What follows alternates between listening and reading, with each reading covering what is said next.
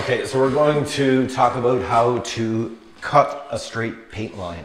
How can you just take your paintbrush and cut up against a ceiling or a piece of crown molding and have that line look straight?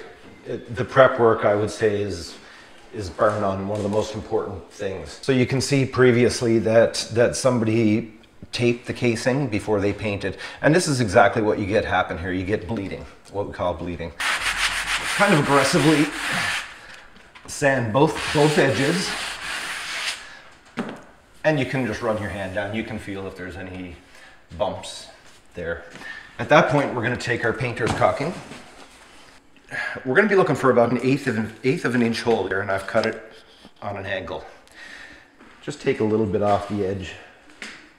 So we'll just take the tube of caulking and lay it in with the angle pointed up and start squeezing. You'll see the caulking come out, and then just slowly at your own pace.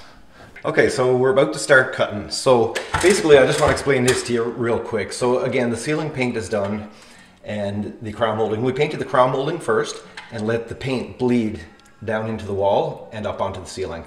Then we cut the ceiling into the crown. Again, just giving us nice fresh lines. A lot of times people are going to complain about using the painter's caulking because they say it cracks up and turns colors.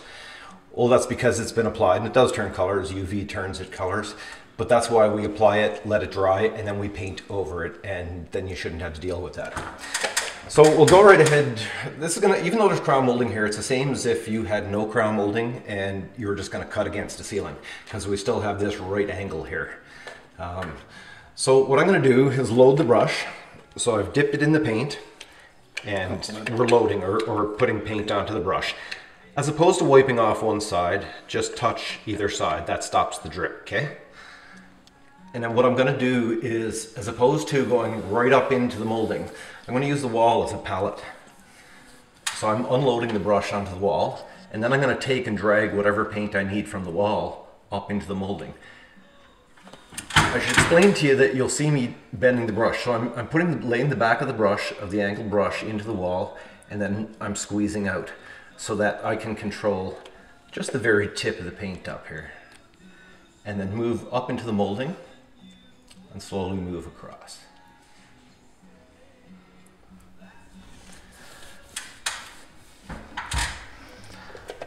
So again, load your brush. You'll probably get 8 or 10 inches of paint out of there, and you'll see I'm below the crown molding again.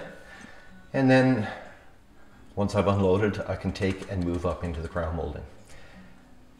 Now, another common mistake is that when people are trying to cut the color up into the white, they'll try to stay away or not hit the molding. But the best thing to do is actually go up, let your brush hit the molding, and then run your brush along the molding the whole way. So you actually do want to hit. When you're trying to when you make an effort to stay away from the molding or the ceiling, that's where when you get this motion of up and down.